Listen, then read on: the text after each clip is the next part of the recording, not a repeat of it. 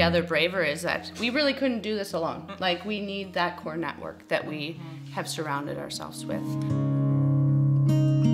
Together since 2004. Okay. We met at university. U of A. Yeah, it was a friend of mine. She's like, oh, you should come join this group. And I said, okay, sure, try it out.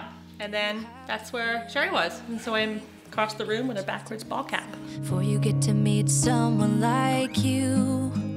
Yeah, I always knew I wanted kids. I think one of the first things I said to you was, I don't want kids and I don't want a white picket fence. And that was one of the things when I came out to my parents, that they were like, that was the first question, like, oh, we always thought you would have kids. I'm like, I still will. I still will have kids. It'll just be a different route to get there. I want you to know we can make it together. Let the wind blow. All we need is each other. We chose to just use a sperm bank. When we went to the fertility clinic, my perception is there's just gonna be a bunch of lesbians there because it's like, right? But actually it's not. It's actually quite common. It's well used. Well used, like in terms of having a family in general. I think straight couples, queer couples, everyone uses that clinic, and the amount of issues I think now after being pregnant and talking to other women who, whether they're straight or not, there's a lot. Just give a little bit of your heart, give a little bit of your heart to me.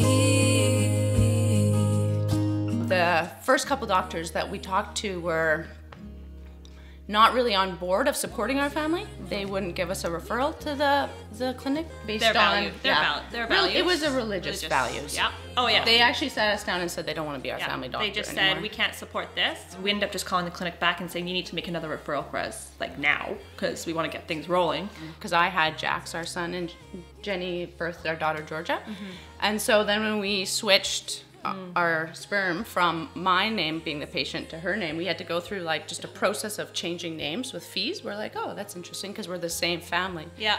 Whereas a straight couple wouldn't have had to do that. But that was probably one of the first times where we did experience something as a couple. Yeah. But it all works out because we wouldn't have had the two kids that we have today. Just give a little bit of your heart, give a little bit of your heart to me. The moment I knew I was pregnant, I felt like a parent. I felt like a mom. And same for me. With like, I didn't birth Jax, but he, as soon as I saw him, like it was instant love. Georgia, it was different because it was actually a really hard birth. Eventually, when I was like, everything was kind of calm and I was able to hold her, I was like, holy crap, she looks like me. Yeah.